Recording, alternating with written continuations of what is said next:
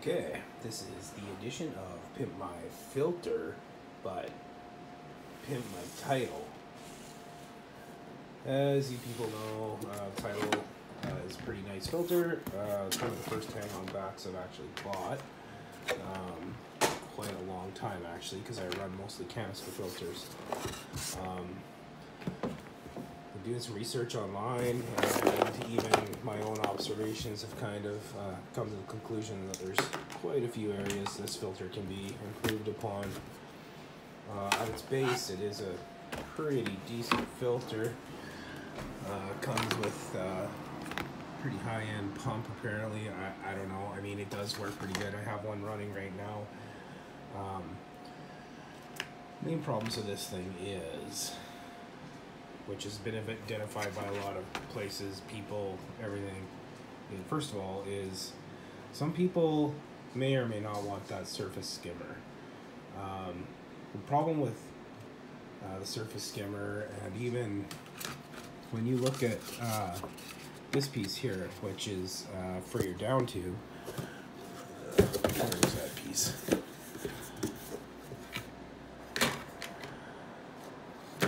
Seem to be missing it. Oh, here it is. Alright, this is for your down tube to go down. Right? Put you down for a sec. I'm just going to put these two pieces together. Like that.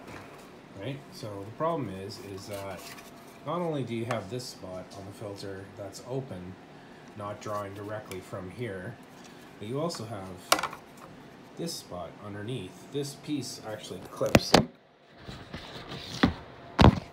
to the motor, which I have off right now.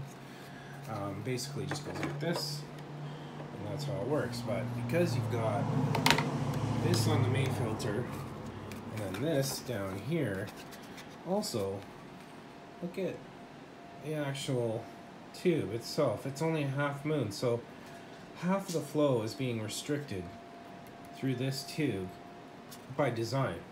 So your little thing that's supposed to like flapper it, right? Because usually this guy's on, and this allows you to either close that right off and use just the down piece here, or open it.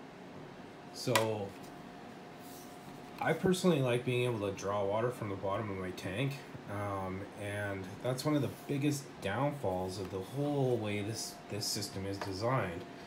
Not to say that it's not good, because I mean, you do get filtration mid-level and lower level, but you're not getting maximum lower level filtration, because it's, I mean, right off by design you can see that it's messed up. So the plan is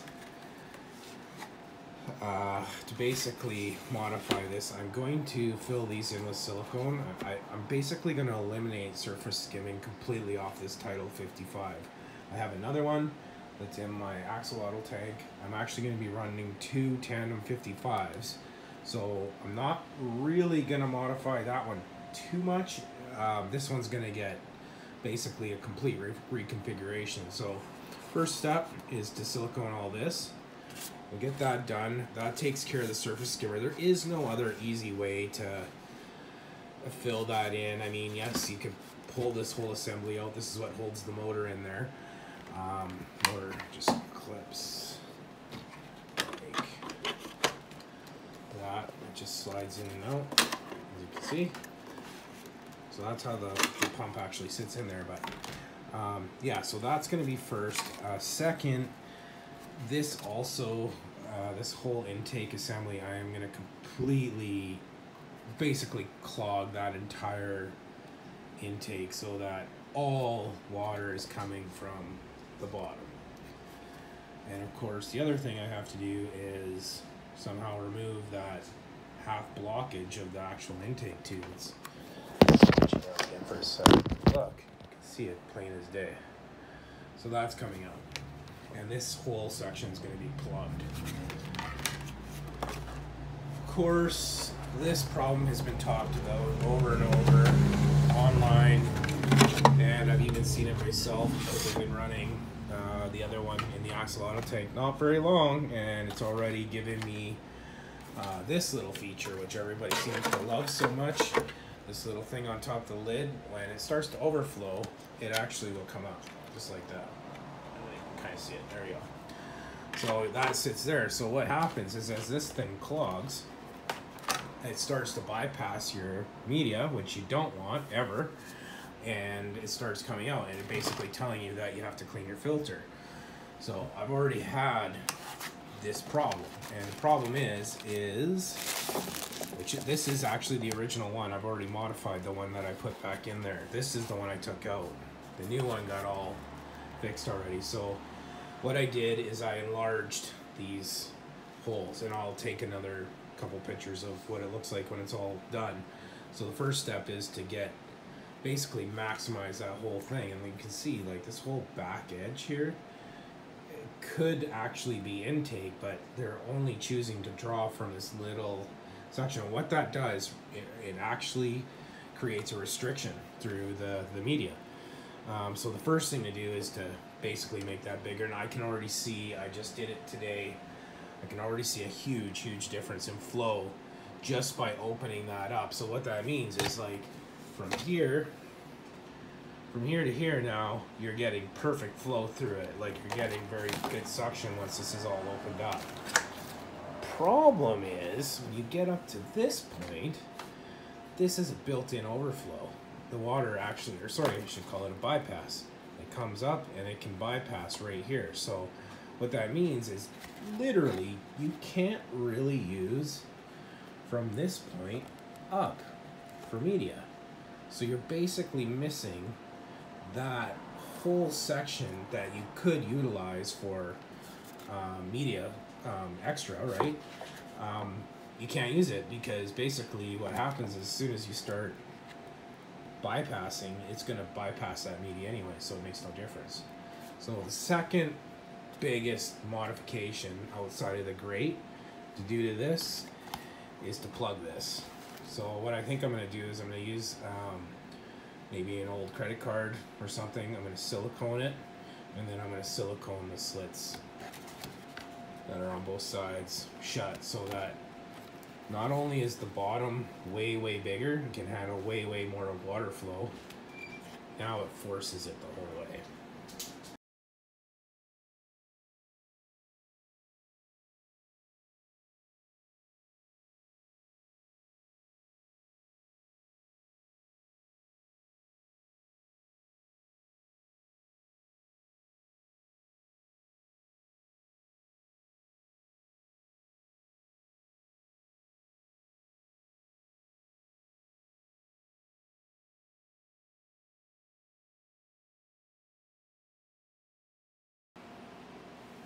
Okay, I'm back here just to do a follow-up video on the modification that I've done to the Title 55.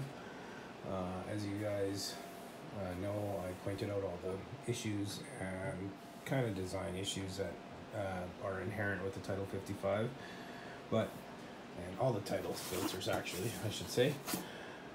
But they are a very good filter. They come with a very good pump, and they do have monster media space. So I just want to go over actually what I did to this thing, and just do a highlight of what actually happened. So we'll start first with the extended siphon tube. I am putting this on a 50-gallon fish tank, and this is basically custom length to the bottom of the tank, so this is going to sit pretty much right on the bottom. So that is one of the just low-key mods that I did. Something that'll be different in everybody's tank, but easy enough to do.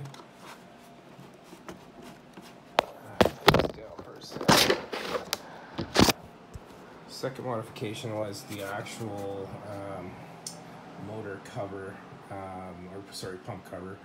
Basically, this is what the intake tube attaches to. You'll notice that now all of the holes and slits have been blocked. So there is absolutely no way this intake will grab from multiple parts of the cover, which is what it's set up originally. And the other thing is that this is actually partially blocked. The intake tube port actually has a factory cast that pretty much half moons it. I think I showed you that on the original post, but basically you'll never get full flow through that intake tube stock. So I removed that piece of plastic that was in there to make it a perfect circle, and got rid of all of the other intake ports that are on this this pump cover, including the actual dial, which will kind of make it look a little nicer, because I know a lot of people will complain about the blue. So of course that's been eliminated. So the other thing that I've done that a lot of people talk about that they like or don't like, in my case I didn't want this particular filter running the surface skimmer at all. The main goal of this modification is to basically force the pump to draw water just from the intake tube, which is how every other filter works except for this one. Not to say that this mid-level and lower level intake system isn't good. I am actually running 2 of these, so I want this one dedicated just for the bottom. So that in my case is working fine, but stock you don't really have a choice, because even though you have a selector here, it doesn't matter. You're always going to be drawing through these ports because you just can't dedicate the intake the way that this is designed. So the only way to dedicate the intake is to actually plug off those holes, and that's what I've done here.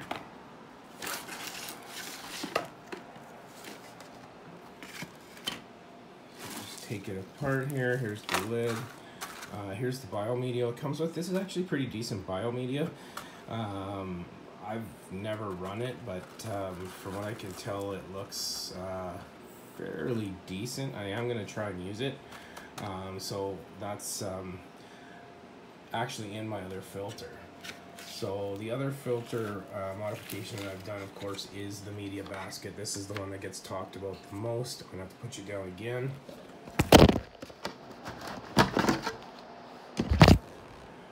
Okay. Outside of that, that's the only thing, basically, on the skimmer. That's the only other modification that's been done to the actual housing. And again, that purpose is so that water flow is forced to come through the intake tube versus all the other alternate points that the filter is designed with. So back to this, I'm just going to pull out the way I have it set up. The first thing you'll notice is that I have enlarged the intake ports big time, or the intake grates on the bottom. I found with the one that I was running, I've only been running it for a week. I haven't touched it yet. I have modified the basket now, but basically I was already getting within a week, and it is not dirty. It's not a dirty tank. So I mean, there was a little bit of crud build up there, but it wasn't enough to justify this baby starting to come up already. And basically what that means is that water is starting to overflow through the stock ports that are open. Right here and here, and of course in the front. And why it's doing that is because the intakes are actually quite small, at least on the 55. I would imagine the 75 and 110 is similar, perhaps a little bit bigger, but I wouldn't hesitate to open it right up so that you're getting full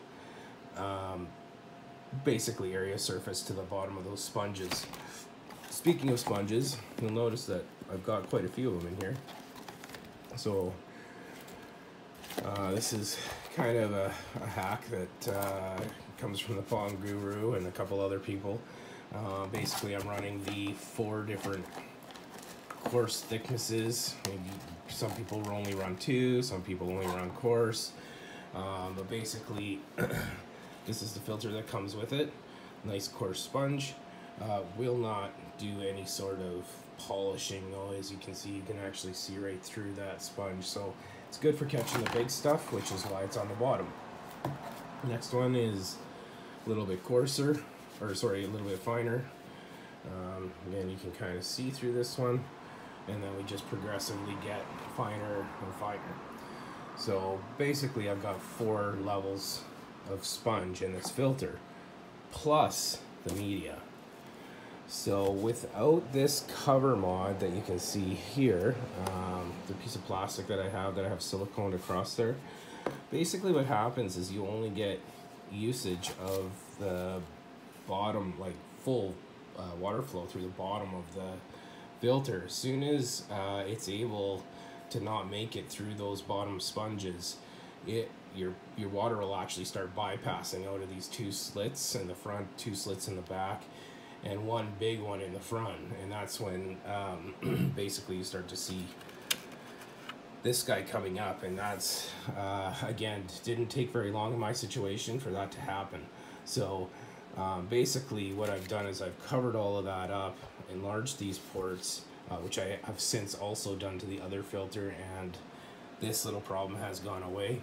You can also notice that the water level is not coming by the tray. Like when these things are actually running, you can actually see it start to, the water, you'll see the water level start to bypass here as it comes up, instead of coming through the media. And that's because those slits are allowing the water to basically bypass everything, which you don't ideally really want. I see why they did it, but this is the mod to make it stop. So I hope that helps everybody with their titles. It is a very cool filter. I love the auto part, or the excuse me, auto start function of it. And it does have a monster media tray. And especially when you get up to the 110, that media tray is quite a bit bigger. So this will give you maximum efficiency through the filter.